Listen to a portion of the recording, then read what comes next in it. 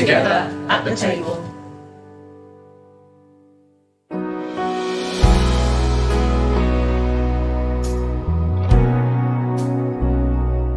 I'm Andrew Phillips, a dedicated storyteller and program maker who has been blessed with the opportunity to sit at tables with artists, leaders, sports stars, and personalities from all corners of the globe.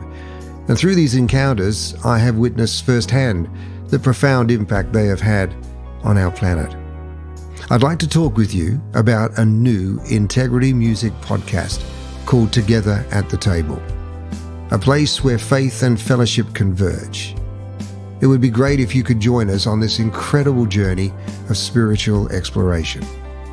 We are drawing inspiration from the Gospels, where we learn that Jesus, who lived for 33 years, dedicated a significant portion of his time to sitting at tables and attentively listening to people.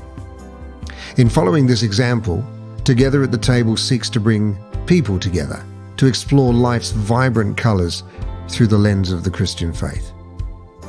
Integrity Music presents this podcast as a divine avenue to foster love, sharing, listening, and learning from one another. Our table is one that rejects judgment and embraces the beauty of diversity, welcoming individuals from all walks of life.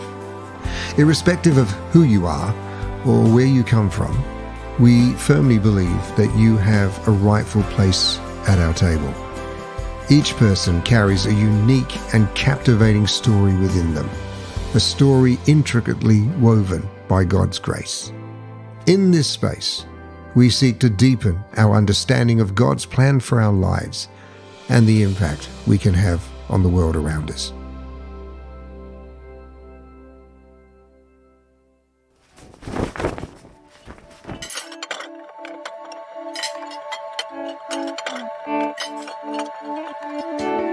So I invite you to join us at Together at the Table. Let your voice be heard, your story be shared, and your wisdom be cherished. Together we will embark on a remarkable journey of connection, spiritual growth, and a deeper relationship with our Lord. A sanctuary where stories intertwine, hearts are touched, and lives are forever changed by the power of faith. May God's grace guide us as we come together to glorify his name.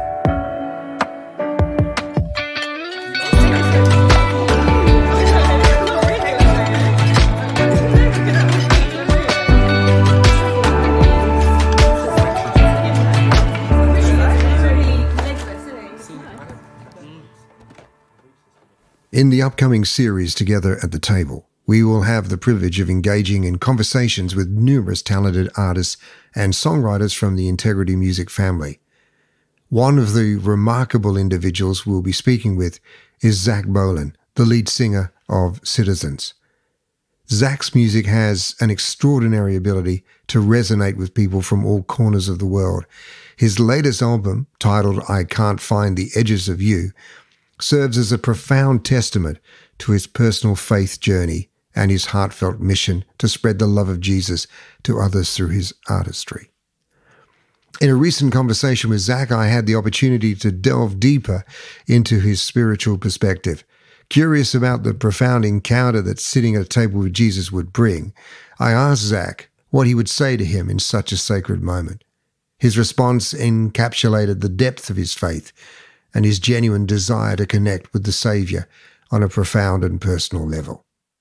Zach, it's so good to be with you and, for you giving up so much of your busy time to share with us. But I thought the best way for us to start today would be to do the right thing, which is to invite Jesus to our table. And would you welcome him today, Zach? Yes. Jesus, come, be with us, sit with us, guide us, lead us, give us your eyes, your ears, help us listen like you do and respond gracefully like you do. I'd like to ask you first off to explain the table that you work at. Talk us through that. So this table, it's kind of a new one for me because it goes up and down and I can stand at it and I can sit at it. But at this table, I've stared at a screen a lot and sometimes wondered, why am I sitting here when I could be outside writing or doing something else, or sitting at my piano writing songs? So I'm trying to spend a little less time at this one in particular. But it has been a place of a lot of productivity. And that's mostly in the spirit of just songwriting and making things for people to hopefully enjoy, and also maybe travel with them in their own journey through faith and life. And if you sat on a table with Jesus and he was reclining at your table, what would be the discussion? Oh my goodness, what a question. I you know what's so interesting is the more I grow in faith, the less I'm interested in answers, and the more I'm just curious to know where Jesus was going when he was thinking that, or when he said that. And so I don't know that I'd really have much of a agenda outside of just tell me what you want me to hear today. That would be enough for me. At the table, bound together, no matter where we come from. At the table, now and forever, Jesus make us one. On December 23rd, I experienced the heartbreaking loss of my father after a courageous 3-year battle with stage 4 cancer. At the age of 83, he was not only a retired minister, but also a devoted soul who dedicated his life to sharing the love and hope of Jesus with anyone he encountered. Throughout his entire journey, he remained steadfast in his faith, finding solace in singing and speaking about his profound love for Jesus until his very last moments. The absence of my father has left a void in my life and the life of my family, and it can never be filled. He and my mother shared an incredible bond for 62 years, always placing the Lord at the center of their existence. Their unwavering devotion to their faith served as an inspiration to us all. While we grieve his loss deeply, we find comfort in knowing that he is finally free from pain and has found his eternal place at the table with the Lord. During one of our final conversations before his passing, I had the privilege of discussing a topic that was close to his heart, together at the table. In those precious moments, I asked him a few questions, cherishing the opportunity to connect with him on a profound level. This podcast is based on a very simple scripture, which is Luke 11, verse 37, where a Pharisee asked him, Jesus, to have lunch with him, and he went in and reclined at the table. And I was going to ask, why do you think Jesus liked to sit at tables with people? It's interesting that because I guess what I discovered, a preacher, a Jewish Messianic Christian, and he was trying to explain that the tables are not the tables like that we do have now, but they were places at which you reclined, and so you were head first, facing your audience or your guests and that sort of thing. And so each person was in this kind of almost like a round effect. Whether that's true or not, I really don't know, but it kind of gave me a different perspective on, the fact that Jesus was a willing listener. He was good at taking up on things that people left unsaid. That's an incredible thing, really, because often when you ask people questions and there's all this talk, sometimes it's very flippant. The conversation is not necessarily very deep. But what I find with the Lord is that when he reclined at the table, I get the fact that he always saw into a situation. And as a consequence of that, he often wasted no time with conversation, flippance, extra unnecessary stuff.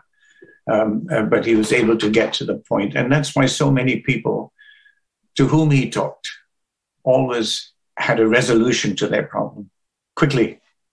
And I think that's the benefit of listening to the Lord at the table, or that's why he went and reclined at the table, because he was not only a good listener, but he was a good discerner of the thoughts and the intentions of men's hearts. I find that fascinating. I wanted to ask you, if you could choose anybody now who's with us still, or sadly might have passed on, to sit at a table with you, who would that be and why? Oh, dear. I'd like to talk to Mum and Dad, because I never really got the chance to talk.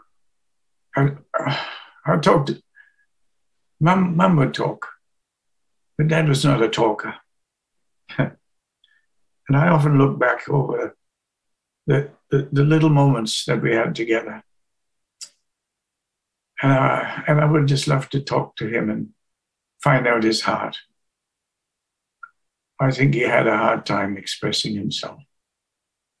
He was never afraid to talk about Jesus, but to open his heart. I always remember how the one birthday present I'll always remember was when I was 16.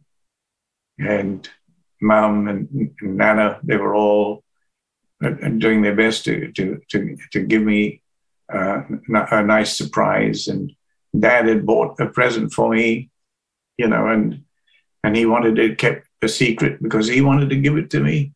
And that was the first time he'd ever given me anything of any value. But Nana couldn't keep a secret. And she blurted it out. And of course, Dad, he was really quite upset about it. But I remember him bringing me this beautiful harmonica, 64 chromatic.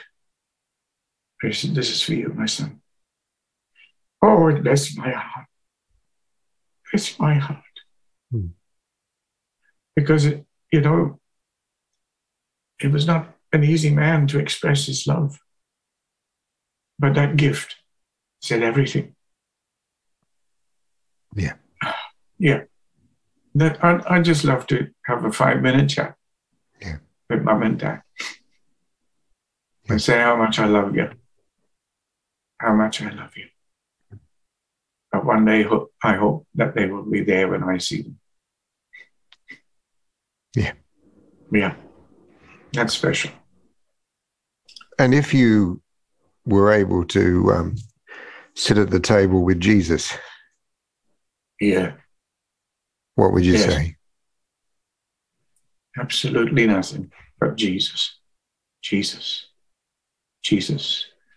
Never have I heard a name so rare. And all the songs of Jesus would just all fade into that one word. But the choirs of heaven would help me sing a song to him if I could. In between sobs, even in between silences. But Jesus is Lord. Jesus is Lord. And I would, I'm sure, be absolutely speechless. Any words I spoke would be under my breath. That's all. What can you say? What can you say to the one who saved you by his grace? Yeah. Together at the table. We believe that Jesus, as the epitome of love and acceptance, exemplified the power of gathering around a table to foster unity, connection, and genuine care for one another. In that spirit, we invite you to join us in this endeavor by sharing your own personal stories of meaningful encounters and experiences at your own tables. Our aim is to ignite a collective inspiration that encourages others to view the world through the lenses of grace and compassion. So we kindly request you to join us at our table. Pull up a chair, pour yourself a cup of coffee, and embark on a profound journey together let us delve into the exquisite beauty and intricate tapestry of life as we gather together at the table with Jesus as our guiding light.